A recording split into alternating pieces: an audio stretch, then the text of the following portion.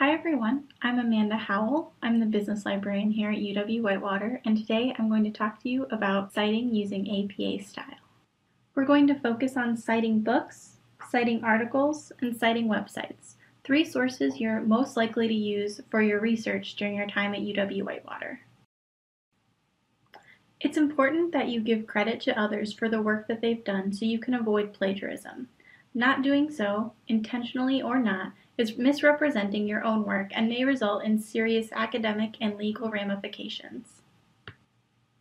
When citing a book, you need to find the following information: the name of the author, the date of publication, the title of the book, the publisher, and the publishing city. One thing to note is the capitalization on the title of the book. You're only going to capitalize the first word of the title and the first word of the subtitle, as well as any proper nouns. Most of this information can be found on the title page. Let's take a look at the title page of a book by Scott Goodson. The book is called Uprising: How to Build a Brand and Change the World by Sparking Cultural Movements. Just under that is the name of the author. Sometimes you'll have more than one. And then at the bottom of the page, you'll usually find the publisher, in this case McGraw-Hill. We then see a lot of different publishing cities. Generally, if you see more than one, you're just going to take the first one. The only element we're not finding on this page is the date of publication. So what we can do is go to the copyright page and see that it was published in 2012. Now that we've found all the information we need, we can create our citation. Note that when using APA style, you only include the author's initials after you've typed out their last name. Also, make note of the fact that I only capitalized the first word of the title and the first word of the subtitle. Citing articles is similar to citing books, except you need a little bit more information.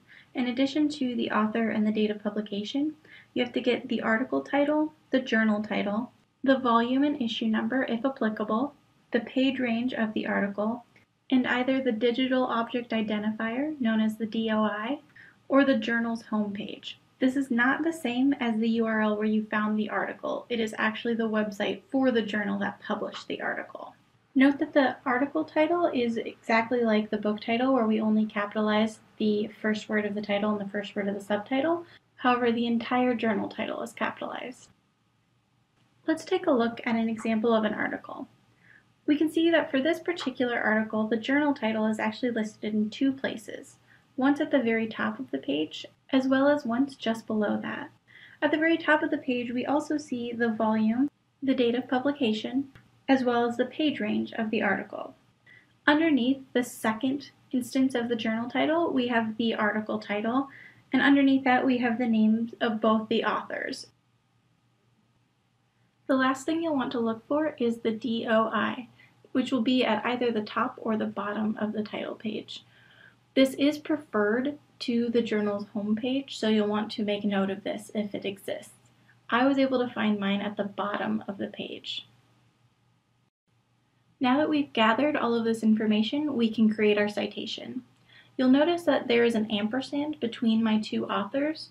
You'll want to use that rather than typing out the word "and" if you have multiple authors for a specific article or book. You'll also notice that I didn't have an issue number for this particular article, so I just skipped over that particular portion. The last citation example we're going to look at is for a website.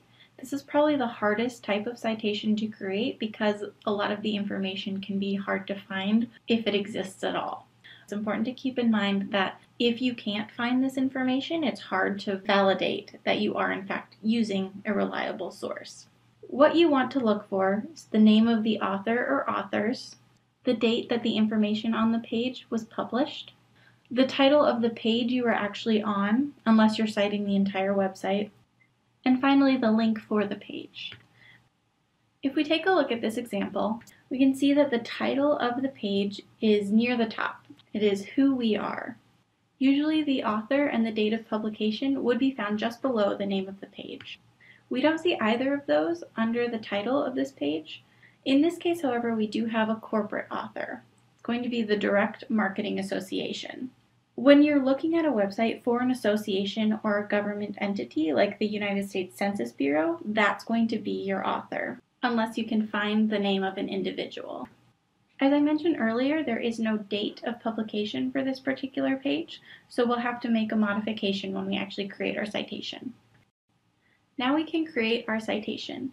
If you have a corporate author, you'll want to capitalize every word of their name and avoid using the short form, in this case DMA. If you don't have an author, you're going to put the name of the web page first, then the date, and then the link. You'll notice that because I didn't have a date for this particular page, I just put ND for no date. Once you have all of your citations, you can create your reference list, which will go at the end of your paper. You want to make sure your references are in alphabetical order and that they each have a hanging indent, so that the first line of each citation is longer than the subsequent lines. Your reference list should also be double-spaced.